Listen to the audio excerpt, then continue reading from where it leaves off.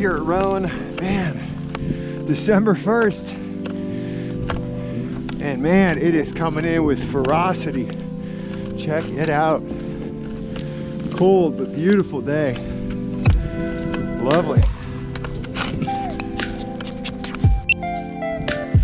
Right now what I'm doing is setting in a track. And this is gonna really help for other people when they come up, because they're gonna be able to not have to break trail. It'll be a lot more manageable as they go uphill.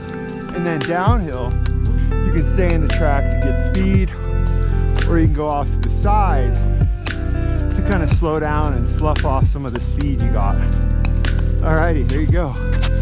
These patches in the road, and people might wonder, well, why is there just bare spots after it's been snowing for all night?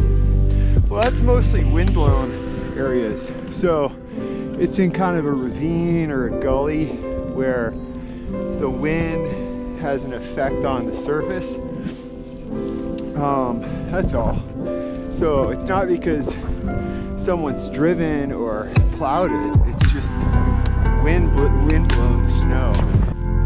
Here we are at the top, not the very top, but kind of at the top where the road starts to mellow out and flatten. Man, I'm just only up for about one lap today because it is cold. It's probably below zero with the wind chill, and just getting used to the skis again. Woohoo! Check out some of these little pillows in here. Like a little pump track. Really piling up. Hard to see probably on the contrast of the light. And today, to keep my speed up, I'm going double pull, single kick. I've got fish scales in the bottom of my skis, and so I kind of can kick it like you'd kind of kick on a scooter or a skateboard. And then the aid of the pulls really helps give you a little propulsion. You can cruise it, I don't know, 10, 12 miles an hour going downhill.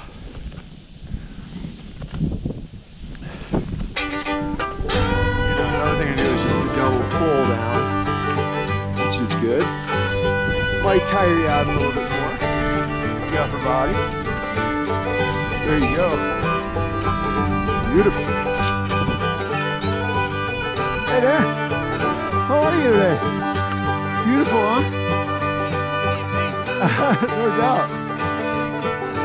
Hey, no problem. You having a good time? Well, yeah. Awesome.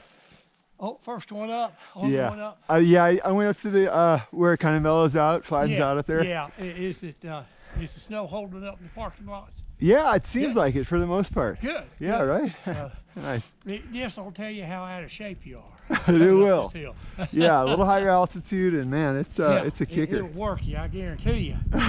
But it's great. Absolutely. Yeah. I was thinking, on a scale of 1 to 10, this snow's a 20 today. It's perfect. It's so light and fluffy. It is unreal. And you never know. It's super. Come up here and the road's been blown off. I know, because that's kind of it's how it looked at the bottom, but yeah.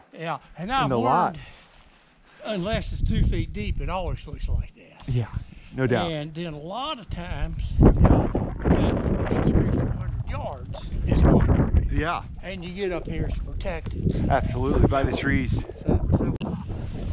So I just passed that guy's tracks, and you can just already see how much faster it is. Because the tracks are kind of packing in, it just becomes a little more firm surface, and that's where you get some of the speed from. So, man, just goes to show that 2 or 3 times up or down, and this turns into a really nice kind of cut for everyone to enjoy. So there you go. There you have it. Back down at the bottom. Beautiful, breezy day. Cold. Yeah, baby. Yeah. Here at SoCo Gap, going for a little fat bike ride in the snow. Man, it's gonna be enough snow to ski on, but this is a great day for the old fat tires. All right, going from Soko Gap up to Waterock Knob.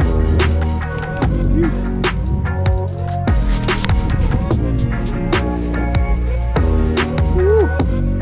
Look at this corridor of icicles. Holy smokes, beauty. Man. Starting to spit out. It's deep. It's getting deep on this wall. Guys, just wanted to show you the view from the front. Man, beautiful. Check it out. Gorgeous day. Only one up here. Guess no one's all wanting to make the trip up. Alrighty, almost to the top. Okay, got off the bike, hiking up to the top of Waterock Knob. Trail right up here.